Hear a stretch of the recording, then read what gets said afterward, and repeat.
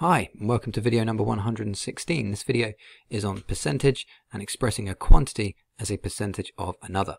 So the keywords I've got for you are expressing, percent, and quantity. If you're expressing something, you're writing it in a particular way. Percent means out of 100, per means out of, and cent means 100, and quantity is an amount of something. So to express a quantity as a percentage of another quantity, all you need to do is write the first quantity as the numerator of a fraction and the second quantity as the denominator of a fraction. Then you just got to multiply by 100. Simple as that. So sometimes you're easily able to make the denominator of the fraction 100 and then the percent is just sitting on top of that because percent means out of 100. So if you've got a fraction that is out of 100, the percent is the thing that's on top. So number one, we've got to write £16 as a percentage of 50. This is one we can do without a calculator because you pop the 16, that's the first quantity, out of 50, okay? And then we want it as a percentage, so that's going to be equal to something out of 100, okay? And that's going to be 32 because all I've done is double 50 and double 16, okay? So that means that we've got 32% because we were able to make it 100 on the bottom. 3 grams as a percentage of 20, same thing, 3 out of 20 can be made into out of 100 or something out of 100. So you multiply by 5 and you multiply by 5. So 15% is what that one will be. It's basically just turning fractions into percentages using that method. There's a video on that in the number section. And writing 18 centimeters as a percentage of 25. Again, another one that we're able to do without a calculator because you're 18 out of 25. All right, all you have to do is multiply by 4 to make it 100 on the bottom. So you multiply by 4. It's going to be 40 plus 32, which is 72. So there we go, 72%. All right, and just in case you're wondering what I was doing there, I just did 18 times by 4. I did 10 times by 4 and 8 times by 4 and added the answers together. Okay, so that's that one. Number 2, Wazza gets £30 from his nan. He's told to give £5 to his sister. Poor old Wazza doesn't get to keep it all. What percentage of the £30 does he give to his sister? So, it's the same thing, right? He gets £30, told to give £5 to his sister, right? So, we're not necessarily writing the first number in the question there as the numerator, because that's that one, all right? So, he's got to give £5 to his sister. It's a contextual problem. So, 5 out of £30 has gone to his sister. What percentage does he give to his sister? That's going to help us work it out. Now, we can't make 30 nicely into 100, right? But we can make it out of 10, right? But that means we have to divide by 3, right? And if we divide by 3, we're getting 5/3, right? Which is not nice. It's not the nicest thing, right? But we can deal with that, all right, without a calculator. It is possible to do that, right? Because that's 1 2/3, right? And that's out of 10, right? And if you know what 2/3 is, you know what it's 0.6 recurring as a decimal. Okay, so that's 1.6 recurring as a decimal out of 10.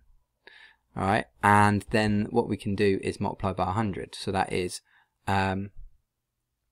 multiply by 10 to make it out of 100. So you multiply by 10 to make it out of 100. Multiply by 10, you get 16.6 recurring percent out of 100. So he has given 16.6 recurring percent of the £30 to his sister. That's the £5 out of the £30. All right, hope that makes sense. The first bit's easy, isn't it? £5 out of £30 has gone to his sister. And then we have to deal with understanding fractions a little bit. You'd probably be able to use a calculator for a question like that, but I thought we'd do it with and see how you get on with it. All right, let's use calculate for the third one though. Let's have a look at that one. So lots of stuff going on here. Chavez has done 4 tests. He got 63 out of 90 in Spanish. I'm going to write this one down. Spanish equals 63 out of 90. He got 16 out of 20 in English. So English equals 16 out of 20. He's got 36 out of 55 in business. So B, I know all this information is in there. All right, but it is easier just to kind of write it out again, just to satisfy your own mind, really, and make your zeros look like zeros and not look like sixes, because that one looked like a little bit like a 6. So business is 36 out of 55. and then the maths is equal to 34 out of 40. Right, now there is a way we could do this just with the fractions, but it's probably easier to turn them into percentages. And whenever you turn something into a percentage, top divided by bottom times 100. Okay, so we're going to do that, and we're going to work out the percentage for each one of these. All right, you got 63 divided by 90 equals, and then multiply that by 100. So you got 70% on his Spanish test. Okay, we've got to work out what subjects, write the subjects in ascending order of how well he did, and then we've got to show our work. So this is our working that we're showing here. English is 16 out of 20, so 16, show you can do it as a fraction as well. Just press the fraction button there. 16 out of 20 equals 4/5 multiplied by 100, 0.8 times by 100, 80%. So he's done better in English than he did in Spanish. Still did pretty well in both. 36 out of 55 times by 100 is 65.45. We'll keep the 45 recurring percent there, just in case. Don't just round things off in case the other answer is quite close to it. And then 34 out of 40. And then times by 100. There we go, 85% in maths. So he is better at maths than anything else. Good lad. So in ascending order, that means from smallest to largest, right? So you're going to say business, and then because that's the lowest score. Then we got Spanish. Then we got English, and then last of all, can't spell English.